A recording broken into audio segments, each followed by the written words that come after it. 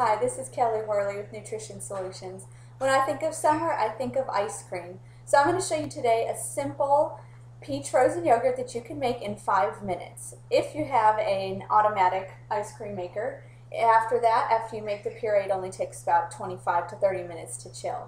It's very simple. You just need some plain yogurt or any flavor of yogurt that you like, some canned peaches, or you could use fresh peaches as well, and a sweetener of your choice: honey, sugar, sugar substitute, corn syrup, whatever you like to sweeten your things with.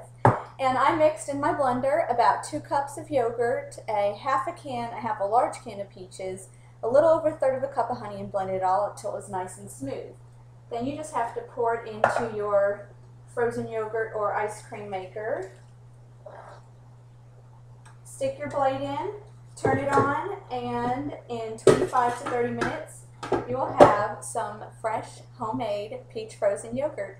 It's a great treat or snack for summer, and it is not too high in calories. If you need more recipe ideas or more health tips, please visit my website at kellyworley.com.